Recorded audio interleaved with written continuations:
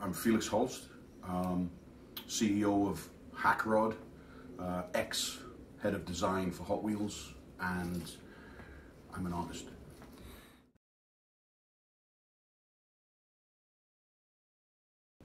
I've always loved to paint cars. It's always been my hobby. And recently, I listed a painting on Bring a Trailer as a kind of charity thing for a friend of mine, John Benton. And my intention was to raise a little bit of money to help him get back on his feet after a fire destroyed half his business.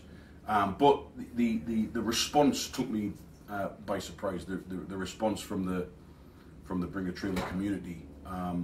It was the encouragement and the positive response for something which I always just seen as a hobby, and something to kind of keep my mind calm as I go about my daily business. And so I was encouraged to do another one. Use my techniques to paint the thing that I love, and really one of the things I love more than anything else in the world is a Porsche 911. The way that I paint allows me to bring things to life in a slightly unique way. My life with Hot Wheels, my prior life with Hot Wheels, was inspired by a lot of the passion I had as a kid. I became a good executive because I was still in touch with the memories I had from being a kid, and of course, the big thing was picking up that Hot Wheels or Matchbox car from the shelf or the peg in a toy store, and the first thing you interact with is the packaging, is those old illustrations from the 60s and 70s and the 80s, and how dynamic those hand-painted illustrations of Matchbox and Hot Wheels cars were. And that's something which really informs me in my art, and it's something that I try to bring to life and apply to very real subject matter, but also bring that little bit of fantasy and excitement. And there's a little bit of 60s trash romance novel or spy novel, and there's a little bit of science fiction art. And there's a little bit of graffiti. I cut stencils and I use stenciling in my art.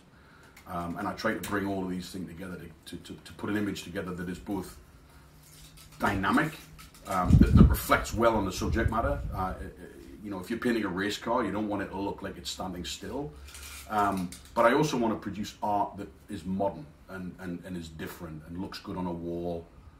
And whether it's the way I lay paint down, or whether it's the way that I've created the stencil or the image, I want it to look like it's alive, that it's in motion, and that it's modern, and that it's come from an urban or a slightly looser, dirtier environment, that it's not just a kind of, a precise twee painting of a car. If you want that, you can probably get it from quite a few brilliant artists who are not me.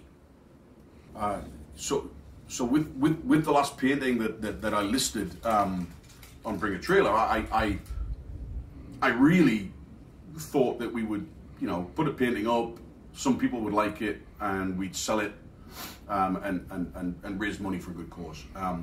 The encouragement that I received in the comments, and the passions that it obviously instilled in people, was really exciting for me at a time, to be honest, at a time when I really needed a boost in terms of getting back to my primary skills.